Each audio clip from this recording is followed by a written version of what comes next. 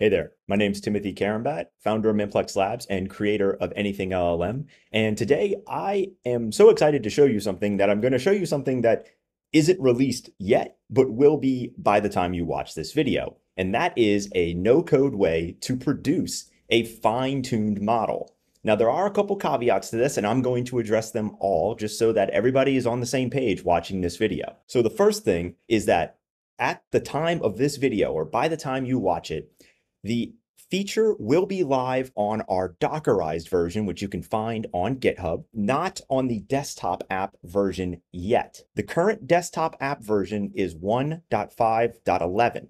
When that number is higher, then the feature is live.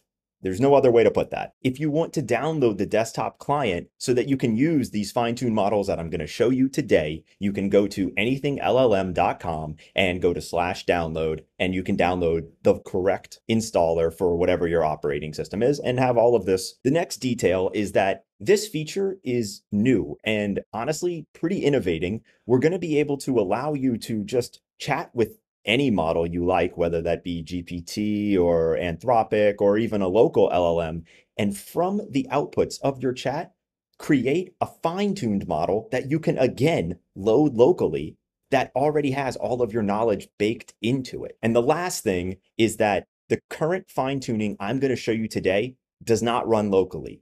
There's a couple reasons for this. The majority are really just two reasons. One is that GPUs for training are expensive, so it costs a little bit of money, but I think you'll find the prices pretty fair. And then second is that fine-tuning is also really hard. Fine-tuning, if you know how to do it, this video isn't for you. But if you're a person who has been using RAG and local LLMs, and you know that fine-tuning is the next step, which is logical because fine-tuning plus RAG is very powerful, but you're not technical enough or really want to go through the pain of learning how to set up a fine-tuning pipeline and infrastructure, then this video is perfect for you. Again, if you're a super technical person and you know how to fine-tune, this isn't for you. And actually, I'll be making a video after this one, hopefully, that actually shows how to do the fine-tuning locally on a consumer-grade GPU that you might have access to, and it makes everything a little bit easier to do, even if you don't know how to code.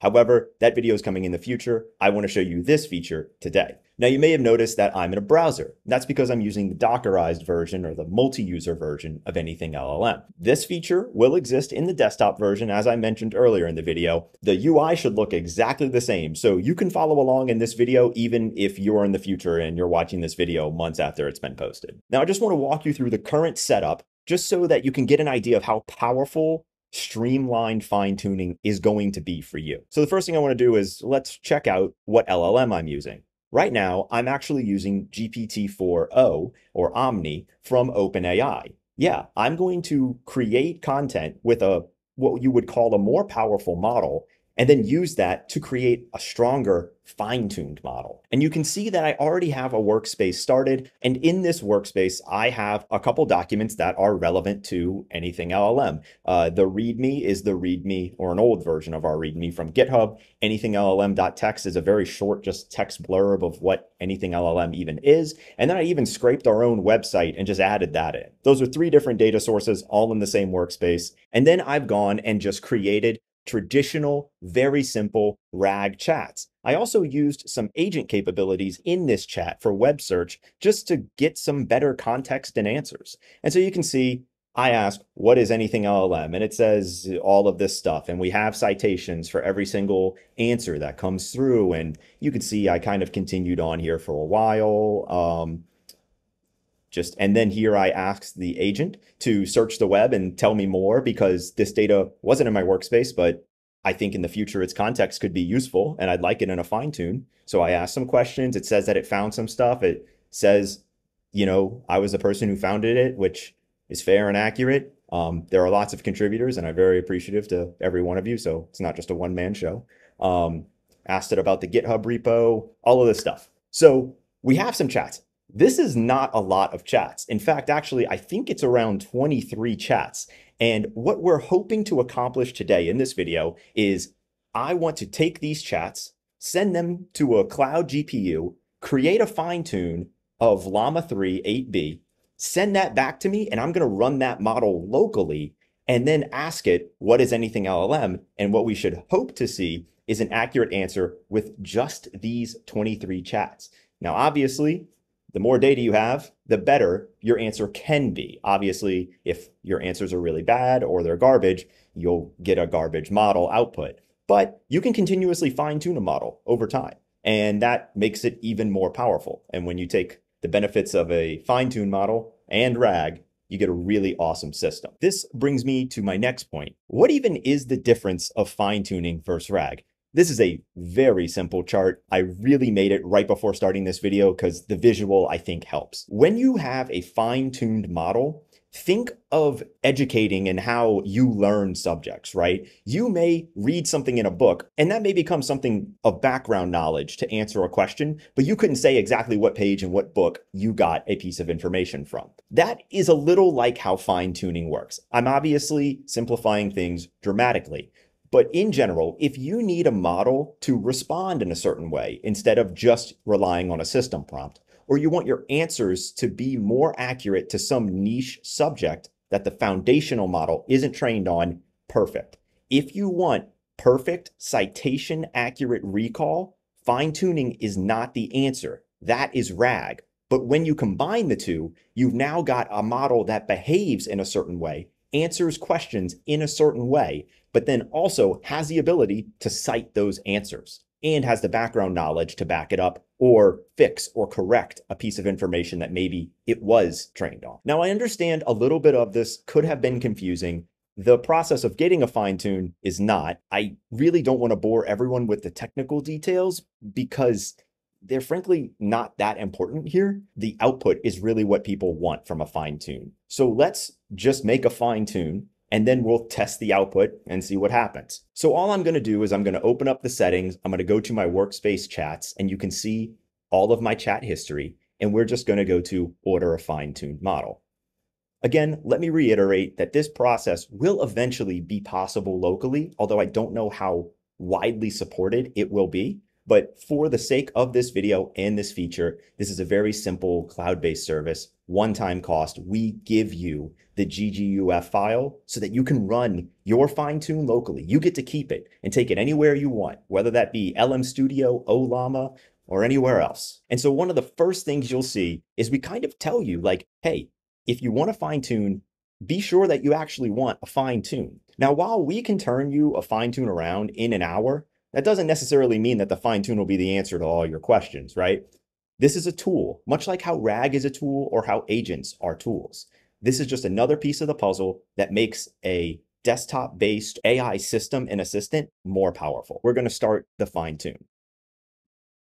And there are some privacy policy things, of course. In general, if you were wondering how this works, we do have to bundle and encrypt the data, send it to our cloud service, but that data is only used during training. It is not used in anywhere else, and it is deleted the second that a model is either unfinished or finishes. We get rid of your data as fast as possible. We understand this is a sensitive point for some people. We just ask for your trust. I feel like with the content we've put out and the code being open sourced, that trust can be earned. If you're not comfortable with that or you want to do everything locally, this particular video is not going to be for you. You might want to follow up in the next. And so all we have to do here is just provide an email that basically my model is going to be sent to.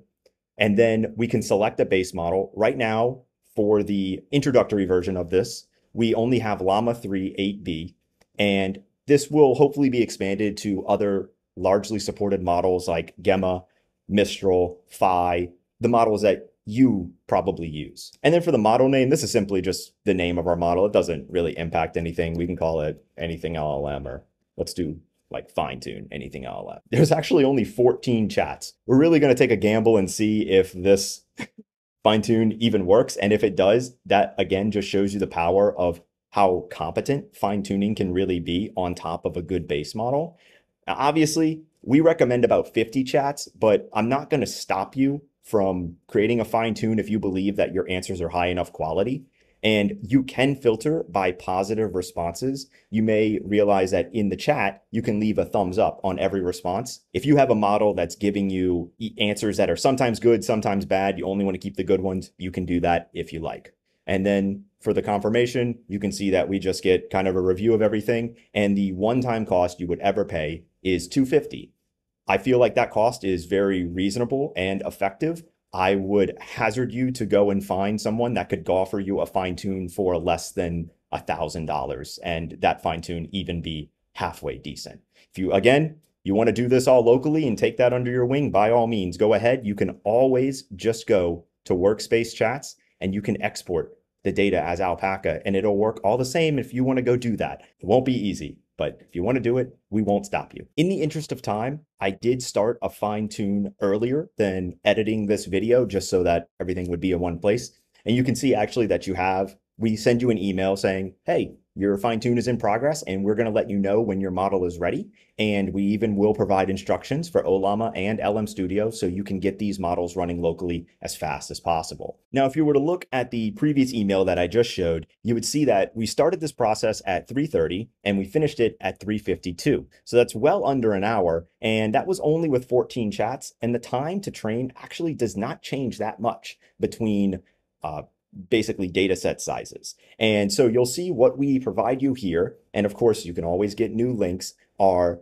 expirable download links for you to download not only the full 8-bit quantized version of your fine tune, but also the instructions to load this fine tune into Ollama and LMStudio. It is very simple. It is basically a drag and a drop. And I'm actually going to show you how to load a fine tune model, or any custom model for that matter, into Ollama. We're going to do that on my Windows machine, and I'll show you how to do that once I download this model. So let me go download it and I'll start the video back when that's completed. For the second part of this video, I've downloaded the model. I have the Ollama instructions as well as the LMStudio instructions downloaded so we can follow them.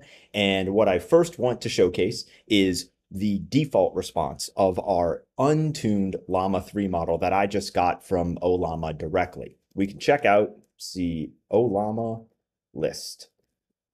And you can see I have Llama 3 latest installed. I downloaded it about 5 days ago. Size is about 4.7 gigs. So if we said Ollama run Llama 3, we're going to just open up a quick little session and then just ask what is AnythingLLM. Now, this is not our fine tune, so it should give us a pretty garbage answer. And you can see that it does. It says AnythingLLM stands for a large language model. Basically just garbage. This isn't really the answer that we wanted. Let's exit. I'm going to open up my downloads folder. And you can see we have 3 files here. It might be kind of hard to see. Windows magnifier, not that great. Okay. So you can see we have a GGUF file, our 8-bit quantized Llama 3 model. You can see it's pretty hefty at 8 gigs, but if you were to compare this to the 8-bit version that Ollama gives you, they're actually about the same size, so fine-tuning didn't impact file size too much. Now let's get this loaded into Ollama. Easiest thing to do here is to just unzip it, which I have to do this way. So we're going to extract all, and we're going to extract it to this folder, and so now we should have a folder inside of downloads. That is this one, Ollama instructions. Now I can open the instructions and show you, or I can just tell you exactly how this works. What we have is we have our 8-bit quantized model, right? I'm just going to copy, or actually no, I'm going to drag our model into the Ollama folder just so that they're in the same place. Then I'm going to want to edit this make file, and then we can load that into Ollama. Ollama will copy our model, automatically do all the templatizing and everything so we can chat with it, and then we can use it anywhere we use any Ollama model. It's actually really, really cool that they do the auto detection. Let me show you how to get it set up. Let's open up this make file like I said, and we're going to open with, honestly, even Notepad is okay. So you can see that the only contents in this file is basically a path to wherever the model is. We can just go up here, copy this, and give it the full path. And I mean, I guess the slashes matter, so we'll do that. And then we're just gonna Control S to save it. And now our make file is complete and we're ready to load this into Ollama.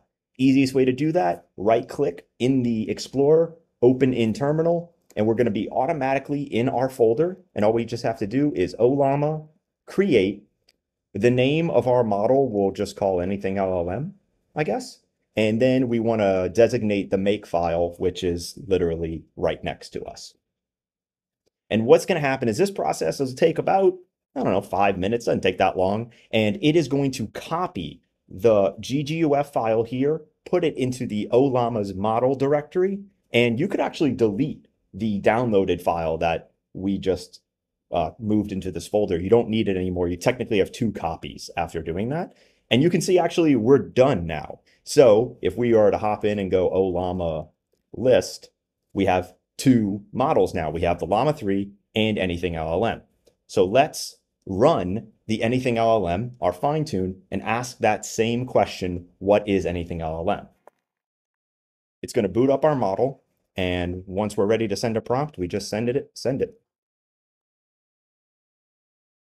And if you look at the content of this answer, this is dead on accurate. This is only from 14 chats, mind you. The data was already baked in, all of the documents and RAG, that just helped tune this model. We now have Llama 3 answering questions that are very, very out of its training set 100% accurately.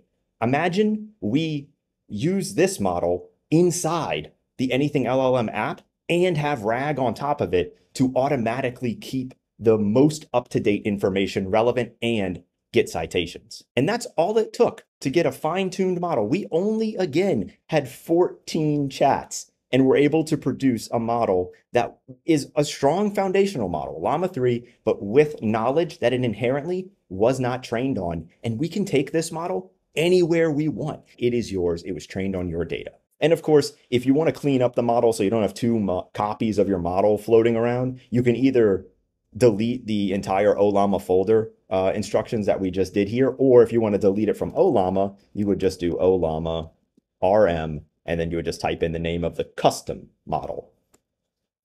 And you can see it was deleted, and if we did Ollama list, our model is gone, so we kept the storage space. Now, again, that was a Q8 model. That's the largest quantization that there is, and you can watch previous videos I've done about what quantization really even is. It's basically compression. That is it for the Ollama section of this video. I'm now going to pivot into loading your custom fine-tune into LMStudio. For the final part of this video, I'm going to show you how to load our custom fine-tuned Llama 3 8B model into LMStudio. The process is frankly more easy if you've never used a terminal, because LMStudio is just a UI application. And again, you can use this model wherever you like, whether that be in AnythingLLM, the app, or elsewhere. It's your model. You can do what you want.